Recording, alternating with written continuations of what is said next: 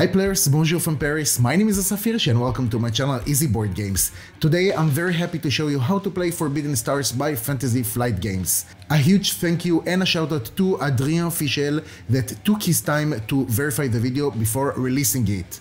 As always, if you learn something new or saw something that you like, please consider subscribing to the channel, like and comment on the video, let me know which kind of game would you like to see on this channel. Ready to see how we play? Let's go to setup. Alright guys, so in terms of setup, I'm using the same thing that we can see on page 4 in the Learn to Play booklet. So I'm not going to explain how to do the custom setup. If you would like to have an explanatory playthrough and also to include the setup, just let me know. So here I've done a setup for 3 players. We're going to have the red, blue and green players. There are also different factions. And let's just go over quickly the different pieces that we can see over here. So starting from this corner, we have the different buildings like cities, bastions and the factories. We're going to have the combat dice. On the other side of the board, we can see the round tracker, and we have different tokens that we're going to talk about a little bit later. For each player, we're going to have the faction sheet, as we can see right over here. We're going to have this wheel that is going to indicate how much material this faction has. We're going to have 8 order tokens, 2 for each kind of order. Also, we're going to have 4 different deck of cards. This is the combat deck, this is the event deck, and those 2 are the upgrade decks. One of them is for the combat cards, and the other one is for the order tokens. Also, each player is going to have the different units, and pay attention, of course, since this is an asymmetrical game, then each faction is going to have different units, of course, represented by different miniatures.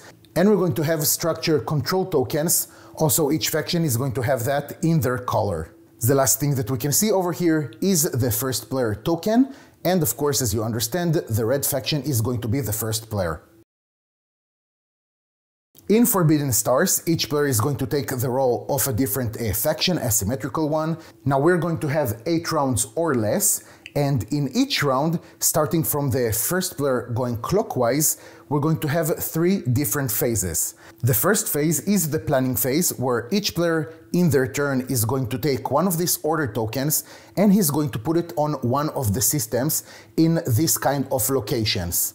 After all the players have put down 4 of these order tokens, we're going to finish this phase and we're going to move on to the operations phase, where again, starting with the first player and going clockwise, each player is going to choose one of his visible order tokens, and later you'll understand why I'm saying a visible one, and he's going to flip it to the other side and execute that specific order token. After that, we're going to have the refresh phase, where we're going to have a certain procedure, and after that we're just going to advance to the next round and we're going to have the same 3 phases. The first faction that will take all of their objective tokens will be declared the winner, and if by the end of the 8th round no faction has managed to take all of their objective tokens, the faction that has the most objective tokens will be declared as the winner.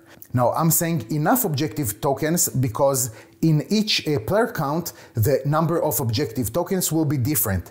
Since this is a 3-player game, each faction has 3 objective tokens that they will try to take during the game. So again, for the example, the red faction will try to take their 3 objective tokens.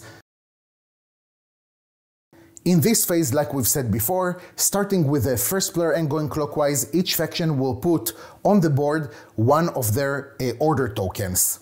So now let's dive in just a little bit to understand the terminology of the board that we can see right now.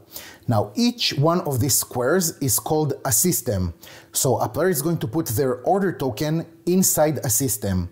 Pay attention that a faction can put their order token only in a system that already contains some of their units or in an adjacent one. Now, an adjacent system is a system that shares the same border, just like we can see over here, and not diagonally. And that means that the red faction will not be able to put, for example, one of their order tokens right over here in this system. Inside each system, we're going to have 2 different kinds of territory. The first one is called a world. This is where we can see those different planets. And the other type of territory is this void. This is where we don't have planets, we have this kind of space. Each time a player is putting their order token, they're of course going to put it face down and not face up. So this is a hidden information. And they're going to put it just like this. If at a later point another faction would like to put an order token in the same system, there is of course no problem. They're going to take their order token and they're going to put it just on top of the other faction's order tokens. So here we have the situation of the board after all the factions have put their order tokens in the different systems.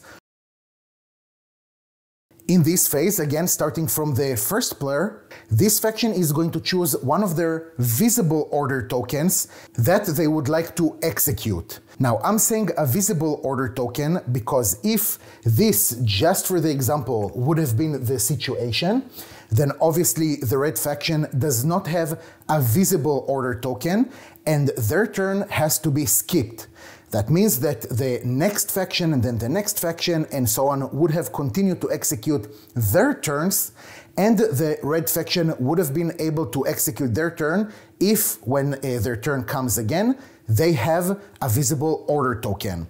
The other option that the player has after revealing an order token is to not resolve it and actually take it and put it on the event deck and do something that we're going to see a little bit later in the refresh phase. But as we already saw, this is actually the situation, so the red player needs now to decide if they would like to resolve this order token or this one. So let's start with the first action, and that is the deploy. So the red player is revealing this order token and they're going to execute the deploy action in this system. This system now will be considered as the active system. Why? Because this is the system that we're executing the action in. With the deploy order, we'll be able to do two things. The first one is to purchase units, and the second one is to purchase structures. Pay attention that this order is super important because you will not be able to, first of all, purchase structures and then purchase units. Now, in order to purchase a unit, you will need to have a factory that is controlled by you in the active system. As you can see right now, the red player does not have in this active system a factory. They have it in this system. So over here, they will not be able to purchase units. They will have to skip that and move directly to purchase buildings. But since we're explaining, let's say that this order token would have been right over here. So first of all, the amount of units that you'll be able to recruit depends on the amount of skulls that you can see right over here on the banner, and it has to be the specific world that your factory is situated on. In another case, if this was the situation, that means that in the active system we're going to have two factories. The limit of units that you'll be able to produce would have been 3 plus 4, that means 7 units in total. So when you're purchasing units, you'll be able to, first of all, purchase only the units that your command level allows you to. Now, command level depends on how many cities you have, which is something that we haven't seen yet, but right now, since the red faction does not have cities at all, their command level is 0. That means that in terms of units, they will be able to only purchase the cultists or the icon class destroyers. When we want to purchase a unit, we need to pay the price of materials, as we can see right over here. So we can see that in order to purchase one of these units, the red faction will have to pay 2 material per unit. In order to pay these materials, we have 2 options. One of them is to do it by this wheel. That means that right now we have 6 materials. That's the starting amount of materials each faction has. And they will need to turn it to number 4 to indicate that they have spent 2 materials. Now, ground units you will have to produce only on the worlds themselves. So you will not be able to purchase a cultist and put it over here in the void. It will have to be in one of these worlds. And the world has to be either a friendly world, that means a world that contains one of your units or buildings, or it will have to be an uncontrolled world, that means a world without units at all, but of course it has to be in the active system. If you're producing a flyer, that means one of these spaceships, then you'll have to put it in a void. Now, the second option to pay for units, and for that matters for buildings as well, is to use these tokens that are called, sorry for my English, cash tokens or cash tokens. Sorry, please feel free to correct me and tell me how to pronounce that. Each one of these tokens is worth 2 materials. Now pay attention that some of the units actually cost also a forge token. As you can see right over here, for example, with the Chaos River Titans. So this is something, again, that comes in a form of a token. Also, you can use this forge token in order to take down one command level, but only one, by paying one of these tokens. So let's say that the red player has one of these tokens and he would like to produce the Chaos Space Marines. Since he doesn't have cities at all, his command level is 0, but he will be able to pay one of these tokens, this forge token, and then they will be able to treat the Chaos Space Marines as their command level is actually 0. After you have finished purchasing units, now it's time to purchase buildings. So buildings, just like the ground units, you'll be able to place only on a world in the active system. So let's take back the token to where it was originally, and you'll be able to put a building only in a friendly world. That means a world that contains one or more of your units. And in our specific case, it means that the red player will be able to purchase a building and place it right over here, and not place it over here in this world. So the first building we already saw, that was the factory that allows us to purchase units in that specific system. The second building is what we can see over here, and that is the bastion, and that will help us actually to protect the world when someone will try to invade, because it's some sort of a defense tower, and we're going to see it a little bit later. Also, that bastion will keep worlds from being attacked by an orbital strike, but again, this is something that we'll be able to see later with combat.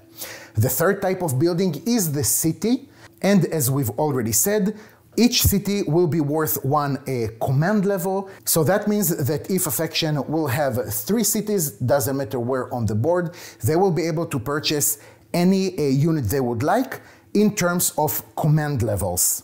Now pay attention that each area inside the system has actually a unit capacity. That means that this specific area will not be able to contain more units than indicated. And this is again the same thing that we have seen before with the skulls. This is not only how many units you'll be able to deploy, that means also how many units you'll be able to put on that specific area. In this case of this world, it will be able to contain up to 4 units. A void will always have the unit capacity of 3 units. Now, 2 things that are worth mentioning at this point. First of all, buildings do not count against this unit capacity. And also, you will be able to exceed that unit capacity, because the only time that we're going to check it is after resolving an order, and also at the end of each event phase. Now, if at the time that you're checking for the unit capacity in a specific area and you exceed it, you'll have to destroy some of these units and put them back in your supply in order to keep that unit capacity at maximum. So just to give a small example, let's say that the red faction has decided to build a city right over here. They're going to pay 2 materials, so it's already on 4, that's okay. That player is going to take one of the cities from the supply. He's going to take this building control marker, he's going to put it right over here, and on top of that he's going to put the city.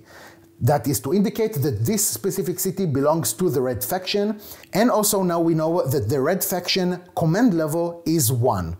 The red faction has finished executing this order token, so they're going to take it back to their faction sheet. The next action that we're going to talk about is the dominate action. So now it's the blue player's turn. He's going to reveal this order token, and we'll see what's going on over here. So also here we have two things that we'll need to do in a certain order. The first thing is to gain assets. The player is going to gain the assets granted by each friendly world in the active system. So again, this is the active system. These are the friendly worlds, right? Because both of them contain our units. Again, this is the blue faction's turn. And the assets are what we can see over here at the right side of the banner.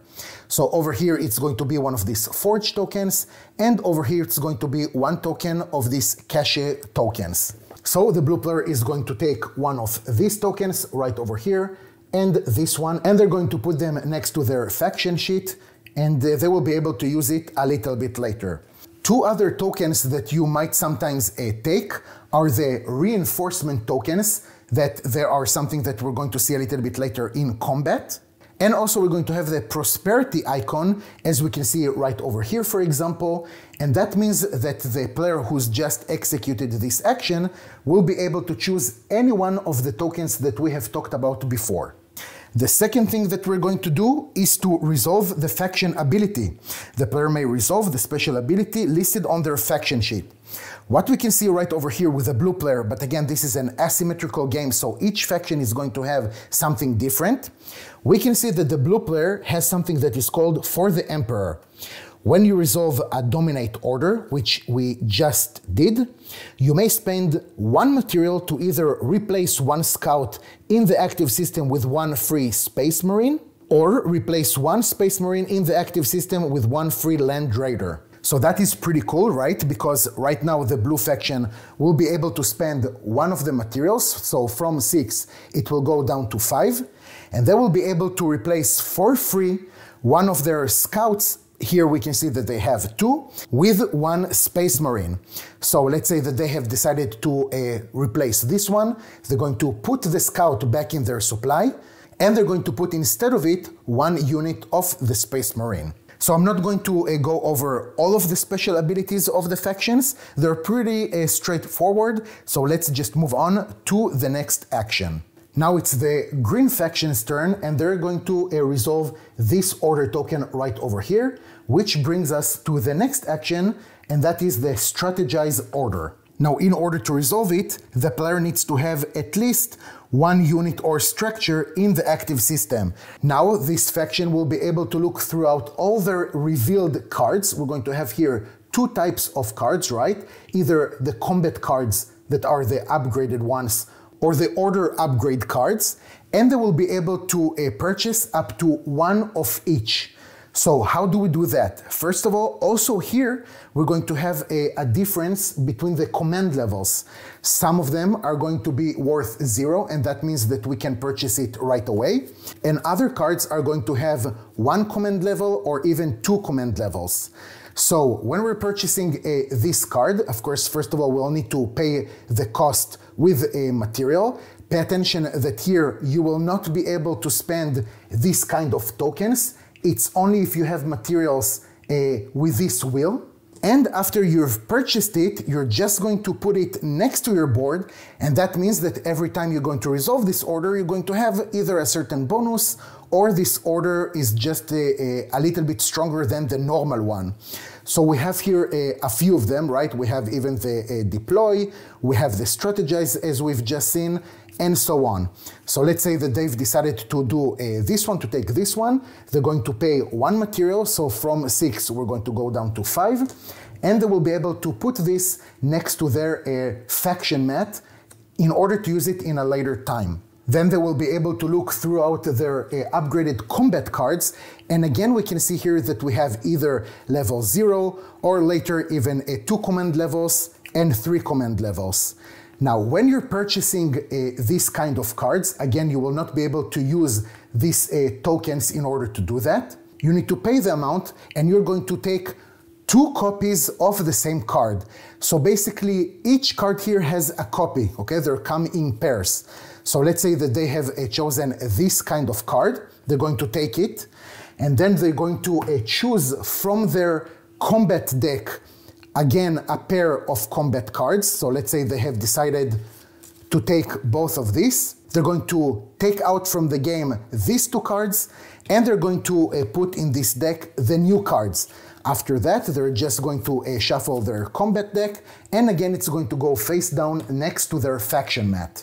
After the faction has finished purchasing the upgraded cards that they wanted, they're going to take this token and they're going to put it face down on the event deck, and we're going to see what's going with that a little bit later in the refresh phase.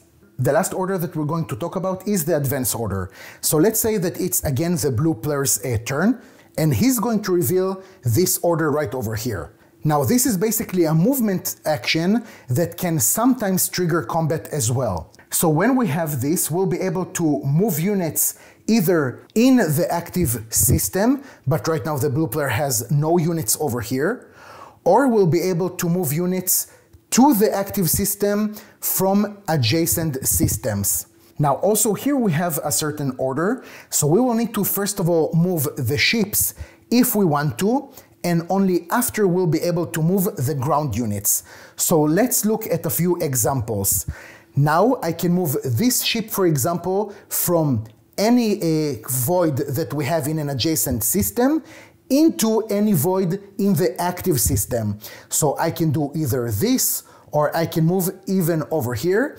After you have finished moving off your ships, then you can move your ground units. Now when you're moving your ground units from an adjacent system, you're going to have to make sure that either it's from an adjacent world, like we can see over here, right? These are two different systems, but this world is considered adjacent to this one. Or you will have to move your units through something that is called a path. Now a path, if I'm reading from the rulebook, is a series of contiguous, non-diagonal, friendly areas. That basically means that we're creating some sort of a link. So let's just take another small example. Let's say that this was the situation, okay, over here, and I moved my ship over here. That means that I can move ground units over here with the help of the link that we have created with these two ships. So the blue faction would have been able to move this scout over here and also this scout right over here. Pay attention that once you have moved a ship from a specific system to the active system, you will not be able to move ground units from different systems. So again, if we go back to our first example, I will not be able to move this marine unit through this path because the ship has moved from this system to this one. Now, one more thing before we forget about movement.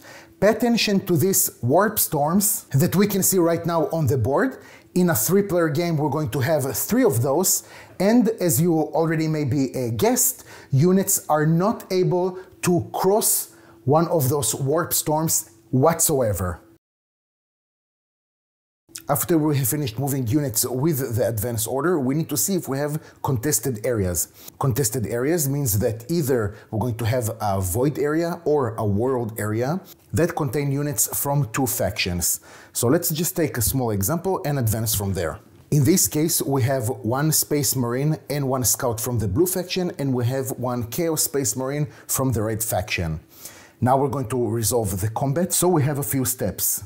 The first step is the preparation, where both of the players are going to roll combat dice according to their unit's stats. So over here we have 1 Space Marine and 1 Scout, and together they're going to roll 4 combat dice. And the Chaos Space Marine, as we can see over here, has 3 combat dice. So this is what we have for the blue player, and this is what we have for the red player. Then both factions will need to draw 5 combat cards from their combat card deck. The last step in the preparation is that the factions, starting with the attackers, are choosing if they want to use some of their reinforcement tokens. Now, this is something that we're going to see soon enough, but each faction will be able to use the number of reinforcement tokens as the number of units that participating in this combat. So in our case, the blue player will be able to use up to 2 reinforcement tokens, and the red player will be able to use only 1. So let's say that the red player is going to choose to use 1 reinforcement token. And reinforcement tokens have basically the same stats as the basic ground unit with the command level of 0. So with the example of the red faction, it's going to be a cultist. So we're just going to put it over here on the token itself. Now pay attention that it's not going to contribute any combat dice or morale or anything else. It's just here basically to absorb some damage. The next step is the execution phase, where both players are going to choose and put face down one of their combat cards that they have drawn in the last step. The next step is the execution, where both players are going to choose simultaneously a combat card from what they have drawn in the previous step, and they're going to place it face down. Then starting with the attacker, they're going to reveal their card and they're going to resolve it. What does it mean to resolve it? That means that they're going to execute whatever it says on the card from top to bottom. Now, usually whatever we can see right over here at the upper part is going to be just a general bonus, and at the second part, we're going to have a second bonus, but only if we have that specific unit in that combat. So in this case, with the card that is called Fury of the Ultramar, your opponent rerolls a combat die that shows a shield, like we have right over here. Then you may reroll one combat die that shows a shield, like we can see over here. So these are basically the three combat dice options that we have, either a damage, or a shield, or morale. And this is something that we're going to see soon enough. Then you can force your opponent to lose either one combat die that shows a shield, again like we can see right over here, or two tokens with the shield icon. So these tokens, what we can see right over here, are something that we're going to receive temporarily from different effects, but pay attention that between execution phases, because we're going to do this thing 3 times, we're going to discard them. Now, since of course the red player doesn't have any one of these tokens, then this effect can take place only with the combat die that shows the shield. So the red player is going to do the same thing. He's going to turn it and resolve whatever we have over here. Let's ignore it for now just to advance. And then we're going to go to the next step, which is to assess the damage. So now we're going to see, starting with the attacker, how much damage is it going to do. We have here 1, 2, and also we're going to see what we have over here on the card, that is 3. From that, we need to reduce how many shields does the red player has. So he has 1, 2, and that means that the blue player is causing the red player 1 damage. Now I'm going to take you back to the stats on our faction sheet, and we can see that this cultist has 2 hit points, and the Chaos Space Marine has 3 hit points. The defender will need to choose one of these units to take all the damage. In our case, it's only 1, but soon we will see what happens if we have more. So when they're choosing one of these units, and that unit is not dead, that means only injured, right? Because it's not enough to cover for all the hit points. That unit is going to be considered as routed, and we're going to put it on the side. If it would have been the token itself, that we can just flip it to the other side to show the red background. Now it's important to say that the defender can choose to take damage with a unit only if it is not already routed. We can find routed units from different card effects, or if we have from a previous round a unit that was damaged. So in a different round, let's say that this unit would have been already routed, the defender cannot choose this unit again to take damage. It has to choose the next one that is not yet routed. Now in another example, let's say that the blue player is doing 3 more damage. So right now we have 5, right? Minus the 2 that we can see on the red player. That is 3 damage. So 3 damage is enough to kill either the Chaos Space Marine or the cultist. If the defender chooses first to take damage with the Chaos Space Marine, then 3 damage with 3 hit points, that unit is destroyed and will go back to the supply of the red player. If the red player would have decided to take first damage with the reinforcement token, then this unit is destroyed, but we have a surplus of 1 damage, and another unit will need to take that 1 damage. Because it's not enough to kill the Chaos Space Marine of the red faction, it will be routed. After we have resolved the damage from the attacker, we're going to do the same thing with the defender. If at the end of this execution phase we still have units from two factions, we're going to continue to another round, playing again in the same order another combat card, again resolving it, and now pay attention that we're going to add the symbols that we have on the new card to the symbols of the card that we played in the previous round, and we're either going to do this execution step again if we still need to, so again up to 3 times. After we have resolved this phase 3 times, if we still have units from two factions, we need to see who is going to be the winner, and that is according to how much morale you have. So morale is something that you get from the different units, as you can see right now on the faction sheet, and also from the combat dice like we can see over here, and sometimes also from combat cards. So you're going to sum up all of the morale, and the faction that has more morale is going to win that combat. In case of a tie, it's going to be the defender that is going to win. So let's say that the blue player has won. So first of all, if there was a building in that contested area and the attacker won, we're just going to change the ownership. So this token is going to go back to the red player, and we're going to put a control marker of the blue player. So now it means that the blue player has 1 city. Then the losing side has to retreat. So in order to retreat for the defender, they need to move all of the remaining units from the contested area to a friendly area. If there isn't one, then to an uncontrolled area, either in the active system or in an adjacent system. Of course, ships have to retreat to avoid, and ground units need to retreat to a world. And ground units, pay attention, need to move along a legal path. So we already talked about a path when we talk about the advance order.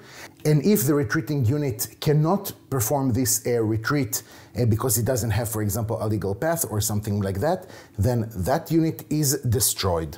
Also pay attention that a retreating unit will always be retreated when it's routed. That means like this. Also, I would like to draw your attention to page 11 in the rules reference, where we have there the retreat in a little bit more of a specified way. So it's a few more things to pay attention to, but it's really straightforward. And if you understood the retreat as I explained it, I'm sure that you'll be able to follow the few extra rules over there. Pay attention that if the attacker is the one to retreat, all the retreating units will have to go to the same system, and it must be an area that at least one unit in the combat moved from, like we've seen before with the movement of the ships from this system to this system. If after resolving the advance order, we have a situation where we don't trigger a combat, but we do have some spaceships that are adjacent to a world that contains enemy units, we do have the possibility to do an orbital strike. In this case, we're going to take all the combat dice that we can see again in the faction sheet of all of those units. In our case, it's going to be 6 combat dice, and we're going to attack the ground unit over here. So we're going to throw it, and basically we're only going to count the damage that we can see right over here, and that damage will allow us to potentially kill that ground unit. But if that world would have contained a bastion building, then an orbital strike cannot take place.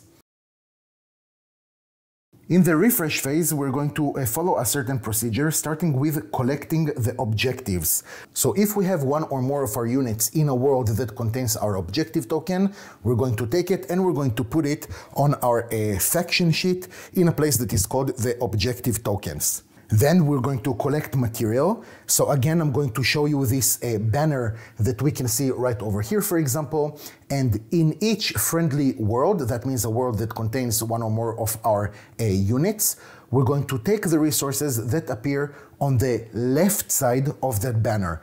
In this case, for example, it's going to be 2 material. And we're going to indicate it by, again, taking the value that we can see over here on the dial up. So from 5, we're going to have now 7. Then we're going to rally routed units, and that basically means that each unit that was routed, we're just going to rally it. That means we're going to put it back in its normal way. Then we're going to draw event cards, and we're going to move the warp storms. So each player now is going to draw event cards equal to the amount of tokens that they have on the event deck.